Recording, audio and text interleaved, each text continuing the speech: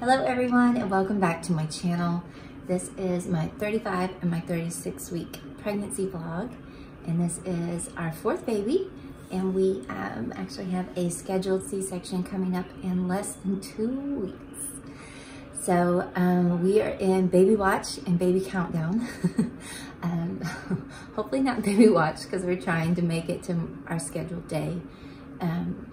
Because all of that is already, kind of planned and scheduled in advance. And that is because of just some complications I've had throughout my last couple pregnancies. And so therefore we have everything scheduled and a little bit earlier than the actual due date. So we are almost there. And it's getting hard. Like, it's both exciting and it's hard because there's a lot of stuff that my kids are downstairs, so sorry if they're loud. There's just a lot of stuff that I am having trouble doing now that I'm just bigger, and also I'm trying to be careful and not overdo things. I'm on like a light bed rest.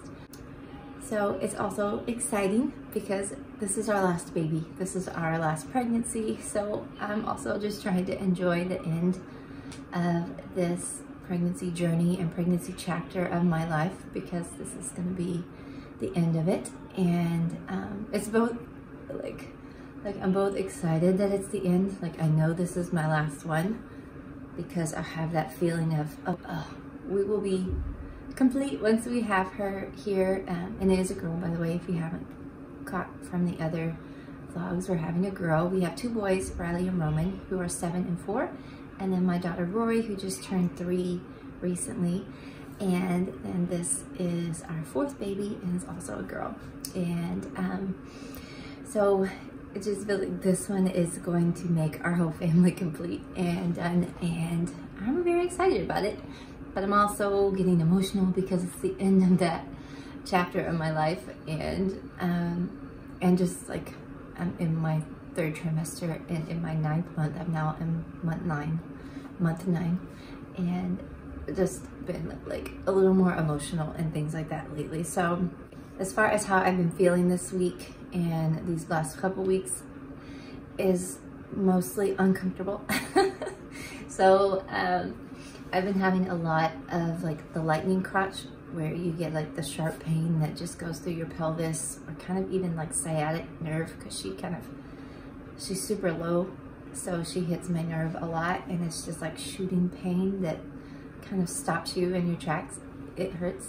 And I've also been having like daily contractions, so it's not like active labor contractions, because I'm not having, like, I'll time them, I'm not having more than 1 in 10 minutes, and they're not like super painful, or they're not even like real painful. They're really just, it's like a tightening.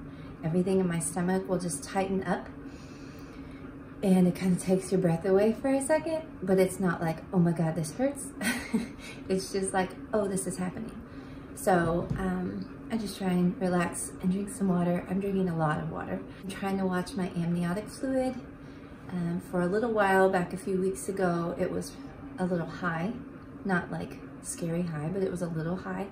And then the last time I went in for an appointment, they were like, oh, it looks a lot better now, but keep an eye on it, because I'm not just having a C-section. This time I'm also having a hernia repair. So I have to make sure my amniotic fluid is at a nice healthy place, because if there's any infection, they won't be able to do both things. So I want to get them both done at the same time if possible, so I can avoid having to have 2 separate surgeries, of course. And with a newborn, I don't want to have another hospital stay a few weeks later. So, and we have, like I said, less than 2 weeks to go. We're going to be having her a little earlier. But when I had my last appointment, they were saying she weighed a little over 5.5 pounds, which is a little bit bigger than they would have been at that stage, like when I was there. So just like my other 3 kids, my other 3 pregnancies, she's showing bigger towards the end of my pregnancy. And this has happened all 3 times before, so this is not like a big change. But anyways, so since she's measuring a little bit bigger, I'm going to be going back in this week for my 36-week checkup, and I will make sure to kind of update you guys on all of that, but they're just gonna kind of check and make sure everything's good to go and ready, and I'm okay to wait another week because we're planning to do the C-section somewhere in that 37 to 38 week time. So we are almost there. I have not yet packed my hospital bag, but that is because I am planning to do that next week, and part of that is because some things are coming in from out of town, and I just want to wait and do that kind of last minute because it is scheduled. But at the same time, we're baby watch because you're past, I'm like in that end period where it could happen and you can go into labor, but I don't expect to because I'm following doctor's orders and I'm being careful. So I'm just drinking a lot of water, I'm watching my diet, taking my vitamins, and then just trying to take it easy and kind of pace myself throughout the day. The only other symptom really, well, not only other symptom, but I've been having leg cramps, and those happen at night, and it's like so uncomfortable. It's not like, oh my God, this is awful pain, but it's so uncomfortable. It'll just like shoot up the back of your leg, like a Charlie horse, I think is what some people call it. And then I've been having a lot of like hip pain, and that is just because she is so low. So there's a lot of pain down there, and just kind of prepping for baby. So this is the last time I kind of have to go through this whole third trimester, end of pregnancy discomfort and pain. So it's all good. We're almost there. So as far as what I have done to get ready for baby, like I said, I haven't packed my hospital bag or anything like that, but I'm trying to get the kids, like my other 3 kids, their things scheduled and ready because my husband plans to stay with me at the hospital, or hopefully gets to stay with me at the hospital with the baby. I don't know what to expect this time. Like, it's been making me anxious, and the thought of not having family or support or everything planned out in advance this pregnancy has been making me a little more anxious and stressed. But at the same time, like, I also know we're where we're supposed to be. You know, I know it's gonna all work out, and I'm just trying to trust the process, and it's all unfolding right, and it's all unfolding the way that God planned it to be, and I find some peace in that. But then I also have to fight those feelings of, oh, I can't have everything planned out in advance. So I'm trusting the process, and it's gonna be okay. Whatever works out or doesn't work out will be, and that's okay.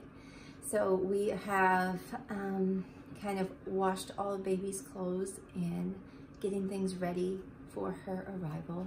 So I'm just kind of working on getting things cleaned and organized as much as I can, and being careful and not overdoing it at the same time. So we have her crib already. We actually don't have to have a car seat this time. We can, but we don't have a car here in Cambodia. We use tuk-tuks, or we use moto and other means of transportation. So typically here in Cambodia, most people do not use car seats, even those who have cars. It's not really a big deal here, and it's not required. So this time, I'm actually just planning to baby wear. I'm going to wear her wherever we go. So I'll just wear like one of the little baby carrier straps and just secure her on me. That way, whether we're on a tuk-tuk or we're on a car ride, I won't really do moto. That's really more so my husband. So anyway, she won't really be using a car seat. She's gonna mostly be baby wear. I will wear her, okay? So we are in our baby watch phase, or time for this pregnancy, and I have somewhere a little less than 2 weeks to go. So we plan to vlog with you guys, showing you having a baby here in Cambodia, the process, the hospital, our stay, and all that we can share with you. And I'm excited for it. I'm excited to meet our baby girl. I'm excited to get to share a little more of our time here in Cambodia with you guys. So if there's anything you're wanting to see that we haven't yet vlogged, please leave it in the comments below and let us know. Please also like our video and share them. It just brings us so much just love and comfort knowing you guys are supporting us. So we look forward to everything coming up, and we will see you guys in our next video. Bye.